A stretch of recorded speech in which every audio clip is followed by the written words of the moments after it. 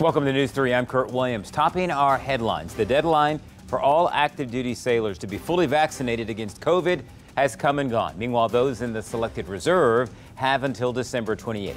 The Navy says those who refuse the vaccine without an exemption will be administratively discharged, and those who are separated from the Navy only for vaccine refusal will receive no lower than a general discharge under honorable conditions. But the Navy says that type of discharge could result in loss of some veterans' benefits. Virginia Beach police have arrested 4 suspects accused of stealing a car and then crashing it into a gas pump. It happened Saturday morning. Reports say 4 people tried to steal a car from the parking lot of the Wawa on Northampton Boulevard. When the owner confronted the suspects, police say they stole another car and then crashed it and ran away.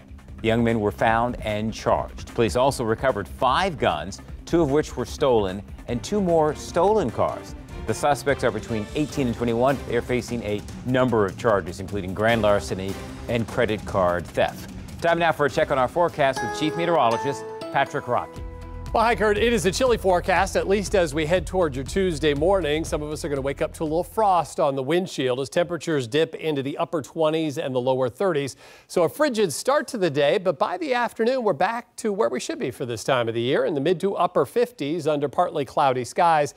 And that warming trend continues. The first day of December on Wednesday, 61 degrees is our forecast. Gets even warmer as we head toward Thursday and Friday.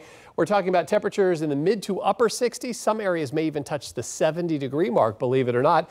Looks like a mild start to the weekend on Saturday with a mixture of clouds and sunshine, but dipping into the upper 40s again on Sunday and a chance for rain by Monday. That is a look at your first warning 7-day forecast.